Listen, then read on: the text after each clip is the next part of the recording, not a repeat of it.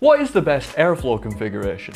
This PC is set up in a neutral airflow configuration, meaning there's the same number of fans intaking than exhausting. Ignore the radiator for now. You've got 3 intake at the front, 2 exhaust at the top and 1 exhaust at the back.